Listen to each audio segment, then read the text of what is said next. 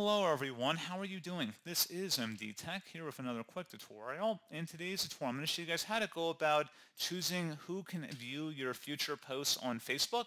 So if you want to limit the visibility to certain people or perhaps expand the visibility, again, this is going forward. There is a different setting to limit who can see past posts, which is a different tutorial, but if you want to modify who can see your posts going forward, that is what is covered in today's tutorial. And without further ado, let's go ahead and jump right into it.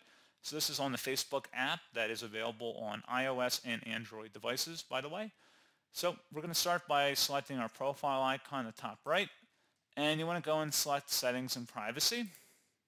Underneath Menu, select the Settings button.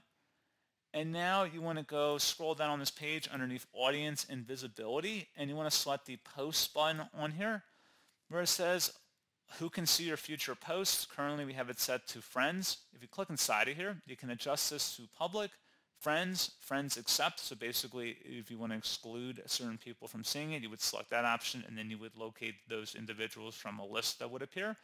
You can also do the opposite, which would only allow certain people to view this information. And then you can also set to only you. So if you only want to share your post to anyone, you can just select only me. And you would select save to save the change, and that is all you'd have to do.